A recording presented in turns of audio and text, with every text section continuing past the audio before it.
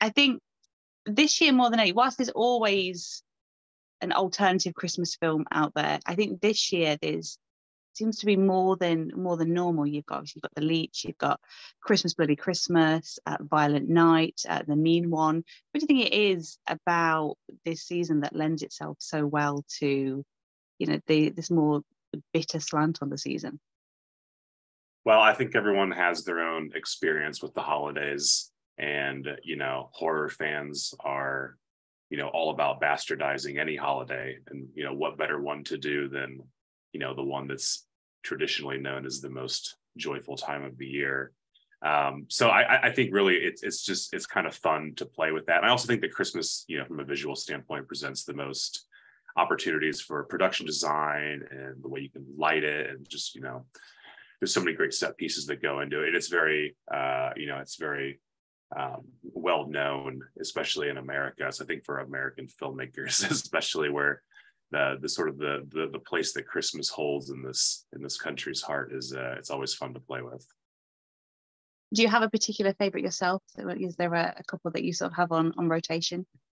Well, I do. I still think the Black Christmas, from 1974, is probably the star on the top of my Christmas tree, as far as the one that I still end every Christmas with. It just kind of felt like the perfect movie. It's a perfect Christmas movie, but also sort of the perfect film to really set up where the slasher craze would go. Wonderfully done. Bob Clark is just one of the best directors ever, and certainly had his hand in other Christmas fare as well, which is fun as a Christmas aficionado. Other favorite ones, I love the Silent Night, Deadly Night films. Those are a blast. I'm particularly a fan of Part 5, The Toy Maker, which is fun. I was just talking to someone about this. Those, I believe, all of the Silent Night, Deadly Night films, as Christmas as they are, there's no snow in any of them. The majority of them are shot in Southern California. I think it's Part 4 takes place in like East Hollywood, but I don't know. Those films are still a total blast from top to bottom, and just sleazy beyond belief, and went off in a crazy direction.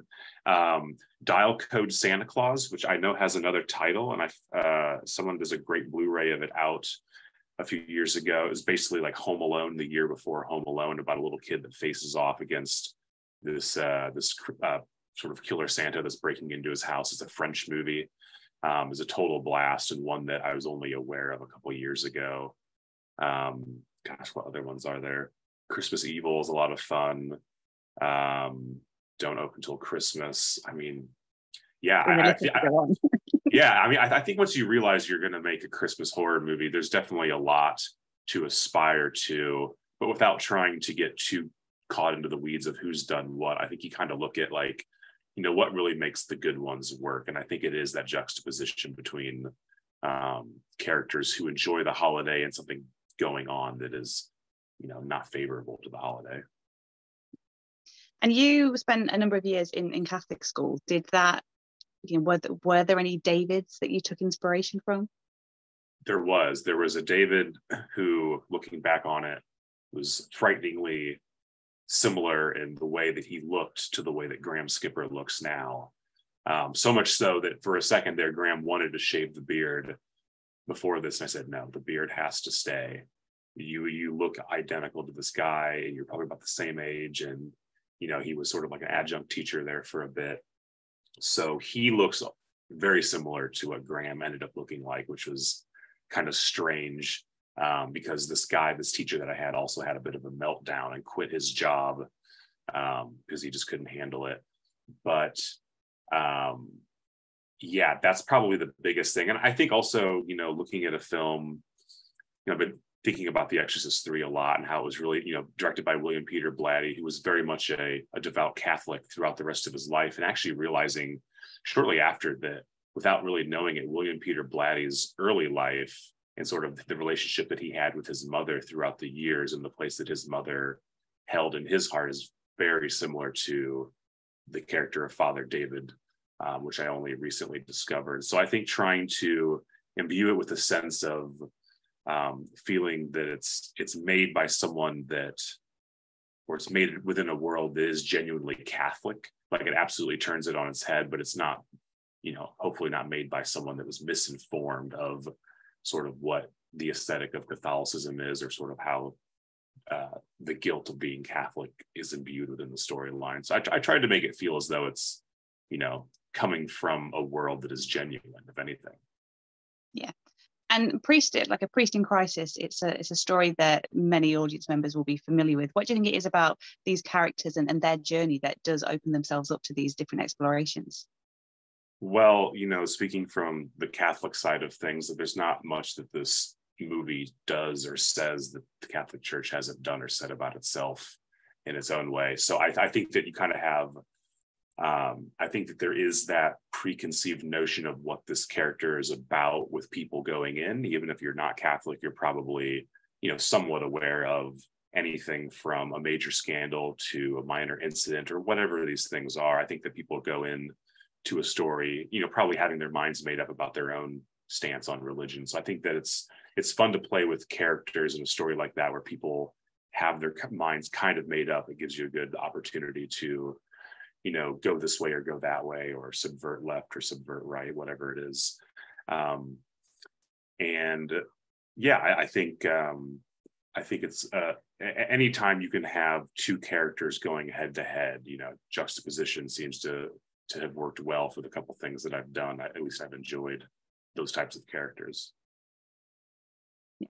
And Terry and David are an odd couple, with Lexi, sort of like an odd throuple. And I know that, Jeremy and Graham both come from very different acting backgrounds. At what point did you realize that was going to sort of enhance the on-screen dynamic? Well, I think fortunately they'd worked together on a couple movies, not in leading roles at the same time, but both of them have done films together in different variations and had scenes together, but not anything quite like this, where they're really getting to go through an entire scene. Yeah, it was very interesting because Graham's very traditionally trained, has a theater background. Jeremy comes at it from an acting side and a directing side, more similar to me, where we're fans of John Cassavetes and Robert Altman and these directors that sort of, not made it up as they went along. There was always a plan in place, but I think that they were more open to things changing on the fly. But I think also with Graham's theater background, there is a bit of that as well. I mean, Stuart Gordon, who he got to work with, was notorious for, changing things on the fly. So I think it's great to see those two different worlds collide. But yeah, there were definitely moments where, Jeremy and I would get into conversations about, well, maybe Terry does this or Terry does that. And I remember there was one time in particular where I told Graham, I was like, okay, he's going to do this, and then you're going to do this. And he's like, well, Father David would never do that. And I thought about it for a second. I was like, oh yeah, you're right. Like you shouldn't let him do that. He's going to try to do it and you can stop him, but you shouldn't let him, even though you've let him get away with a lot up until a certain point. There was a great moment where Graham was like, well, from here on out, I would not let him do that around me. And I was like, yeah, you're right. And that was a perfect example of sort of looking at the script and saying, no, let's reel it back to exactly as how you had it written, even though we have this gag that's funny and it can kind of up the ante a little bit in the scene. It didn't make sense for the character at that moment. And I think one of the things that I really like about the film is the visual style, and particularly during the Never Have I Ever scene. I was just wondering if you could talk through some of your intention behind the look and feel of the film. Yeah, I mean, we kind of divided that scene into 3 different sections, where each section becomes increasingly more handheld and sort of in your face. We spent an entire night working on that scene, and it's probably one of the more scripted, sort of planned out sequences in the movie, with really no improv much at all.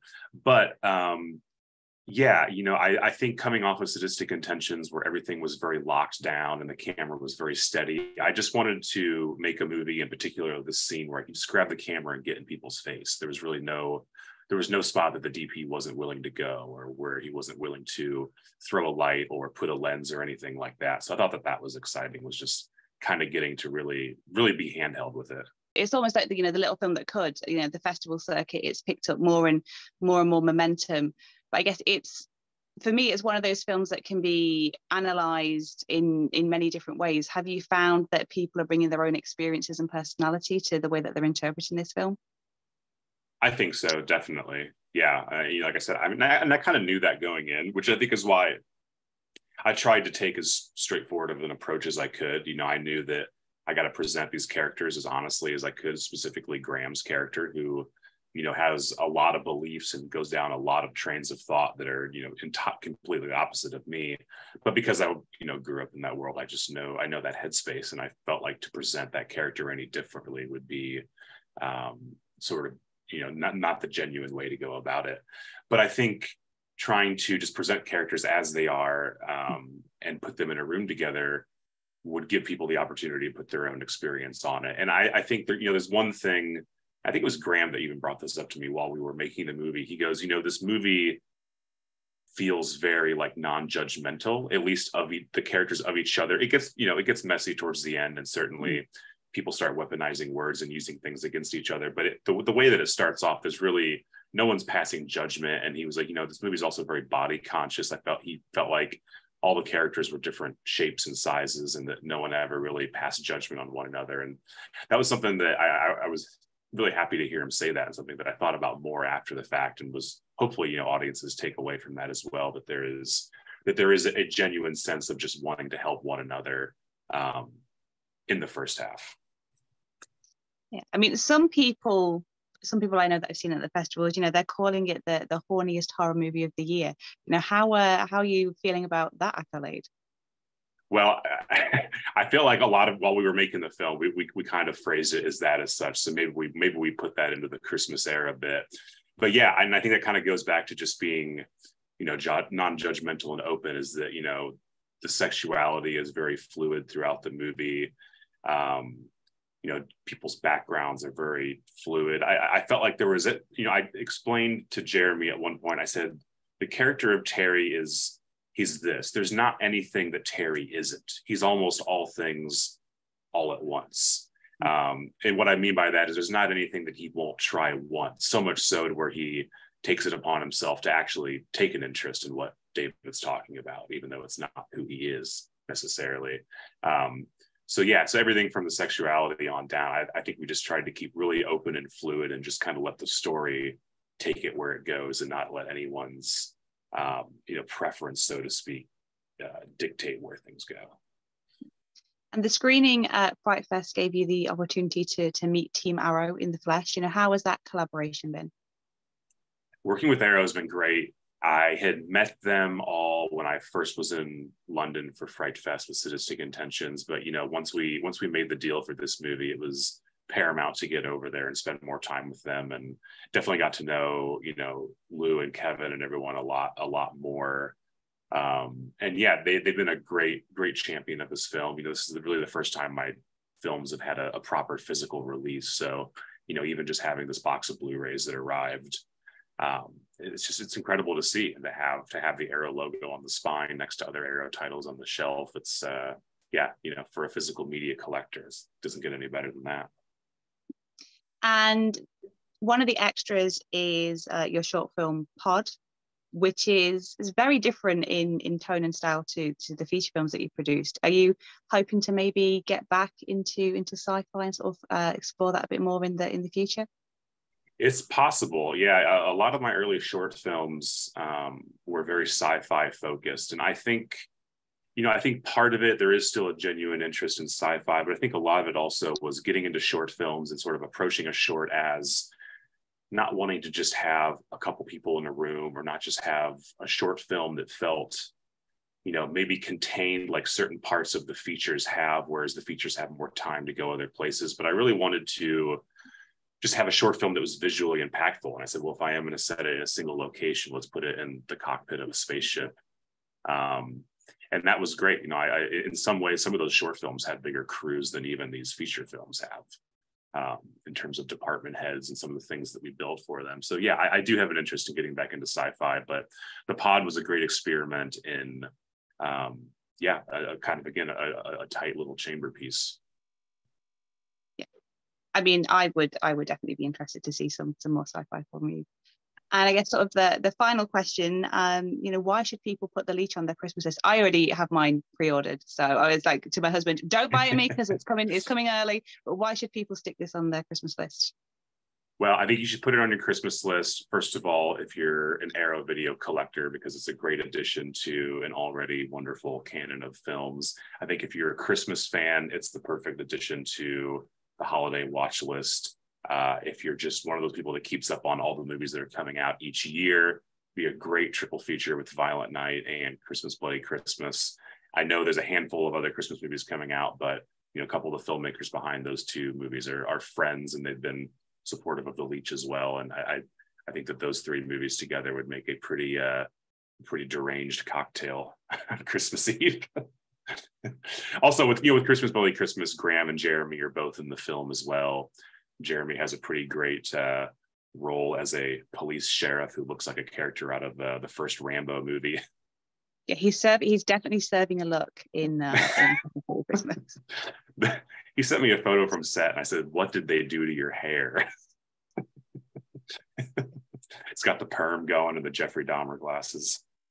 Yeah, it's they would pair quite well. But I'm going to let you go, and like I say, I can't wait until my copy lands through the letterbox so I can watch it again. I think normally we do an anti-Christmas film on Christmas Eve, like last year we watched Psycho Gorman and we've watched like Dead Girl and that. But I think this year maybe we will go a little bit more traditional and we'll watch them. Sounds great. Thank you so much, Kat.